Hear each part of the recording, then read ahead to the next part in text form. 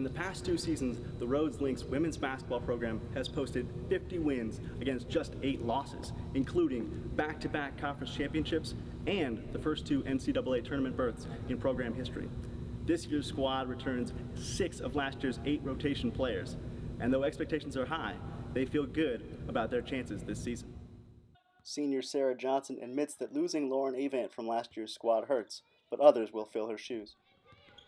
It's a huge loss losing Lauren. 24 points a game, All-American, one of the top 3 players in the country. But she taught us a lot. We learned a lot from her.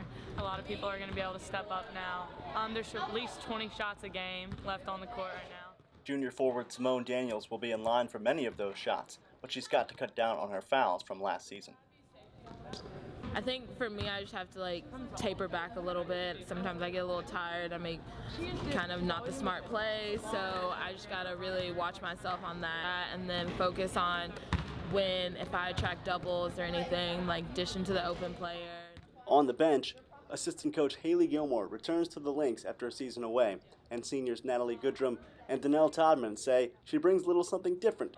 I think she has a great attitude, and just in practice and stuff she's a lot more intense than the other coaches, but I think she really adds something to our team that maybe gets us going a little more.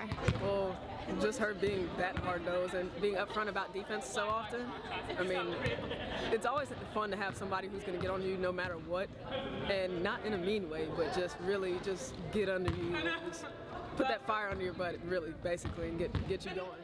In terms of season goals, Coach Dean says his squad wants nothing less than a 3rd tournament berth.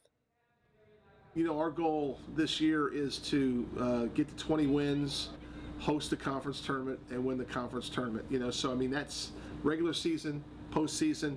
So our goals are that. You know, there's a lot of factors that play into that.